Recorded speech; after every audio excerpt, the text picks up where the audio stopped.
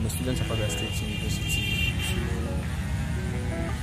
I'm here to describe my hustle. And 2 years ago, when I came into this university, I had issues, I had problems trying to sort out my school fees, textbooks and all that. So I had to meet a friend of mine who helped me with 150,000 naira to pay up my school fees, my fees, and pay him back in the next 3 months. So knowing fully well that I won't be able to meet up or to get that money to pay back, I had to invest that money in a poultry business in my village.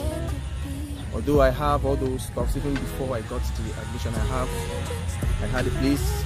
I was doing it back then before I got admission, so I had to start up with that money.